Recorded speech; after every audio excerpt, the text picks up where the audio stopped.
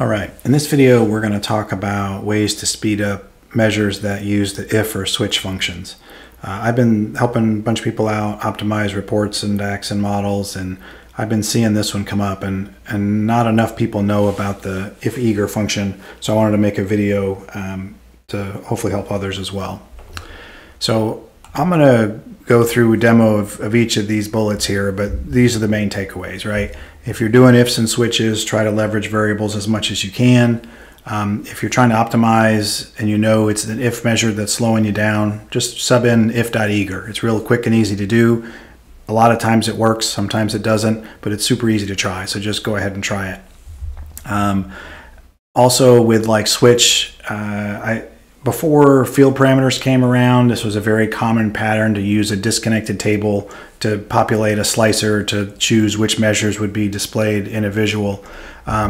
If you can leverage field parameters, and it's not possible in all scenarios, but leverage them, they can be much more performant. We'll talk about that. But if you can't leverage them, instead of using a switch measure, and if you find out that a switch measure is slow, go ahead and try to do nested if eagers. There isn't a switch.eager function. I keep asking for it, but go ahead and use nested if.eagers. Right, so those are the main takeaways. So now let's jump into sort of demo of each of these points. All right, so here's a simple report page, and this is our model here. Real simple model star schema. You can ignore this table, we're not using it in this video. So we've got, dimensions of product, stores, and date. We've got like 12.6 million rows in the sales table, so decent size, but not big by any stretch. And then we've got this disconnected table here that we'll see later, which is used to populate a slicer to pick which measure is displayed. And then there's this field parameter table also shown to be more performant. All right, so here's our scenario. We've got a visual. And our scenario is when a given store in a given week has more than 20,000 in sales, then we want to multiply that by 90%, right, or 10% discount to get our discounted sales. Okay. So now if we drill down on this visual, we'll see that it's broken down for each week. And you probably wouldn't use all these, but this is just here for demonstration. If we just did straight total sales, maybe this amount, the discounted sales is summing up the same column. The numbers in here are crazy high, so everything's divided by 1,000 to avoid distraction, and then multiplied by 0.9 to get the discounted sales. But we don't always want to do that. It's only if they meet the condition. So we've got this discounted sales if, and that's where if the total sales is greater than 20,000, then do the discounted sales measure, otherwise do total sales. Okay, and then we've got the variables version of this, and this is definitely the way you should write this one. And in this simple case, this works, that we can just do the total sales, do that measure once, and then we can just use the variable multiple times here, and this is much more performant. The other scenario I want to show here, and we're going to go to DAX Studio in a minute, is if we look at this, if we roll it up, it has to be at the city and week level. So if we drill back up, you can see here that it looks like for rolled up to Atlanta, which is lots of weeks, it's applying the discount there, and we don't want that. So we actually need a little bit more advanced measure to get the correct answer over here, right? And you see this number is a little different than that number. So if we go to the city week sum X, what we're doing here is we're doing a sum X over the summarize of the sales table for week and city, and this helps us get the right answer. And then we're doing the discounted sales if here, and so that's assessed at the row level. So this makes a virtual table of year, week, and city, and then for each one it does the if, right? And so if you do this lots of times, and if your if measure isn't performant, you could be paying the price multiple times there. I needed to do it when it was drilled down. So let me copy the query, go back to DAX Studio, replace this, and now we see we have the city and the year week column. I'll do the same cleanup. and then I'll format the query, debug comma, so I can quickly comment measures in and out, and this is definitely how you should go about troubleshooting measures. So then we'll turn on server timings, and we can sort of demonstrate the problem with that first version of if that I showed you, where we're evaluating different measures in each of the if true false conditions. Right, so if we go ahead and comment out all but the simple total sales and run server timings, we run this. It's clearing the cache. We have clear on run on, and you can see it runs quickly, a single storage engine query to get everything we need, and it returns, you know, basically the number of rows in the visual here. And that's something you want to look for here, is to make sure this number matches this number. This is an estimated row, so actually if we just run query plan, you can see what the storage engine query is really returning. This is artificially high. So if we show the query plan here and run it, you can see this 1311, right? So this is the storage engine query here in bold, and it's returning 1311 rows, which is exactly what our visual is showing, and that's definitely what we want. Okay, so now disconnected would be the same, so we'll comment that one out. But if we run that if and we uncomment that, you can see that we're running multiple storage engine queries here. It takes longer, more compute. Your users would be slower to see their results. And you can see we've got several times, 3 times here, where we're running that same query to get the data, right? So definitely less efficient there. So the one fix I showed you would be to just use the variable version of that. And if we uncomment that, if you can do this approach, this is the simplest way to go. If we run this one, where we're just doing the variable outside the if and then using it, you can see we run that more expensive query just one time, and things are much better, right? So that's good. The other thing I mentioned is to do if eager. So if we go back to this one, and we'll just run that again, I want to just show you how to quickly modify the measure to get better results. So now if we go to here and we're doing the discounted sales if measure, if I right click on it, do define measure. Sorry, that should have been at the top. I lost track of my cursor. And I put that up here. Okay, so we've defined the measure here, but all we have to do is change this to if.eager. Okay, I don't have to make any other change, super fast and easy to do. And now if I run this again, you can see that it's much more performant, right? Like before, I'm only doing the single expensive query, and things are much better, right? So again, use variables if that solves it. If you have a more complex if, then you may need to use if.eager. It doesn't always work, but a lot of times it does, and it's super easy to try. Okay, so that's if.eager. Now let's talk about switch. So like I said before, and you can see this visual is taking a while to refresh, so there's definitely a problem here.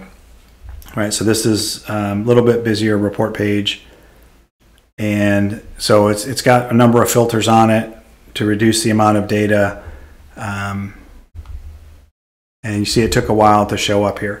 And so basically, normally you would just have this switch measure in here and a reminder what that looks like, or I'll show you what that looks like. Right, and this is a measure that someone showed me. I typically wouldn't write it like this, but you know, they have this disconnected table called measure selector. There's a column in there with these values for which measure, and basically we've got 4 different measures we're switching between here. Total sales, but using the order date relationship, total sales, but using the ship date relationship, and same thing for total quantity, either way, right? So they go through this to see, hey, what's the current value in the slicer? And then based on what that is inside the switch, true, run different measures. So, you know, the results you get here is, we're just looking at this last measure here. These are here just for comparison. If I did total quantity order date, again, the measure's running slow. We're going to see why in a second. This would update this value here. Okay, and again, before field parameters, this was a very common technique people would use, right? And I'm not saying don't use ifs and switches. They're super powerful and they can give you some great functionality in your report. But there's something you need to watch out for. Okay, so now what we can do, just to show you, I mentioned field parameters. So this is sort of the same report page, but with field parameters. And in this case, we've created this field parameter table, field parameter measure selector. It auto-generates this table once you go through the wizard there to generate field parameters.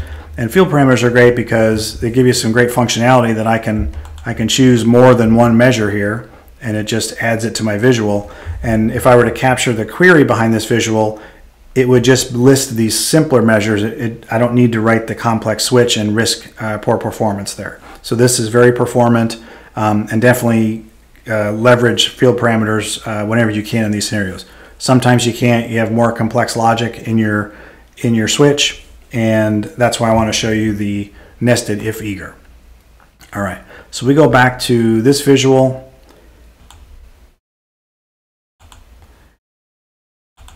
All right, so I'm back on the disconnected table approach here, and I'm going to go ahead and refresh this visual. We know that it's a little slow, which is why we're optimizing it. 10 seconds. All right, copy that query. Go back to DAX Studio.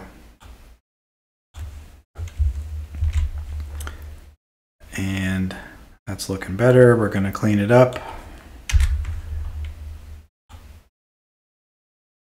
We'll put evaluate here. Then we'll format the query, debug commas. And again, this is a great way to be able to quickly comment measures in and out. You can also comment out filters if you're using that as part of your troubleshooting. These are all our slicer values up here. Okay, so what we're going to do is, again, just comment out all but one measure. And you'll see after the, we do real fast, simple, single storage engine query, 214 rows, which is how many are in the visual. And if I were to go ahead and do these other ones, these other four, they would all be just as fast. To save time, I'm just going to go ahead and uncomment the switch original one, and I'm going to go ahead and keep server timings running, and you'll see this is the slow one. And the reason it's slow, sometimes there's an optimization that runs with the switch behind the scenes, and it can be very performant, but other times this happens.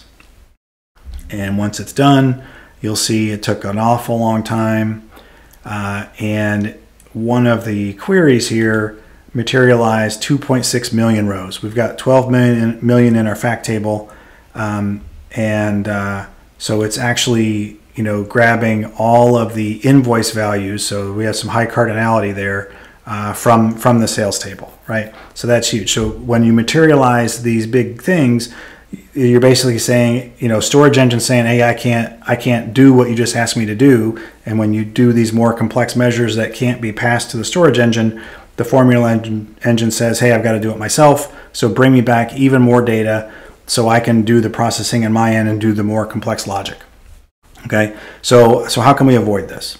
So now if we go and pull up that measure, and it's the switch original measure. So if I define measure, right, so you can see the logic here. So one thing is, this is a lot of complexity to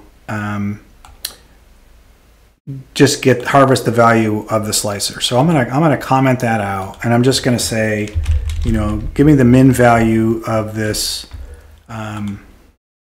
measure selector measure column. Okay, and so this, we're locally defining this, so this query below will use this locally defined version of this. And if we run this, let's see if that fixes things.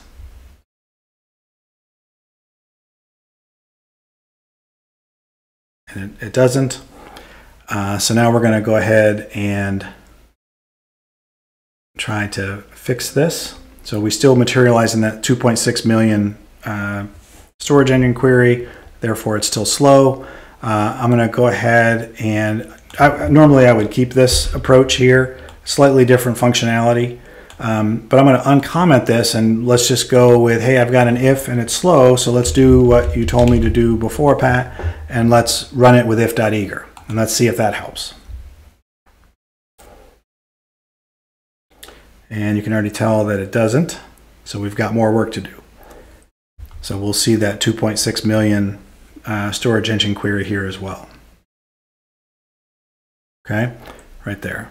So we need to optimize here, and a switch is just a fancy way to write nested ifs, right? And so we want to modify this to be nested if.eager. Okay, so we'll do nested if or if.eager if it equals this, then do total sales. Otherwise, do if.eager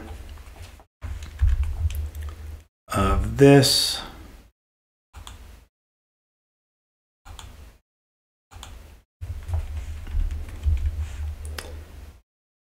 And then if that doesn't work, if that isn't true, then do nested if.eager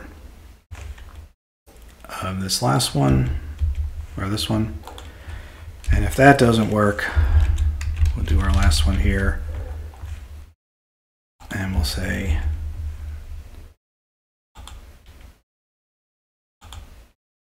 all right, and then we just need to close our parentheses. And we've got it there. We could format that nicer.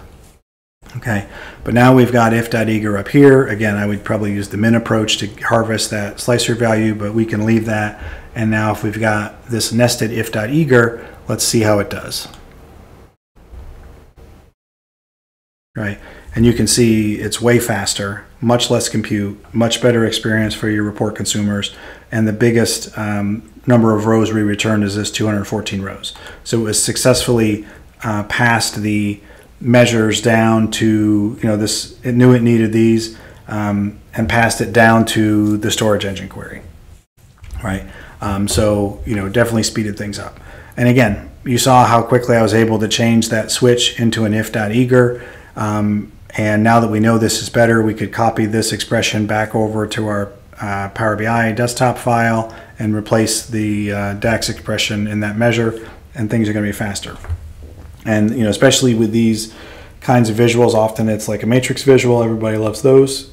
But if every time someone uses your report, and if you have a report that has lots of consumers, this is just going to add up and again lead to slowness for your consumers, but consume that valuable capacity units from your capacity and potentially help you get into a throttling situation. So hopefully this is real helpful to you, and it's a real quick and easy thing to try to add .eager to ifs and change your switches to if.eagers if you've confirmed that those measures are causing your slowness.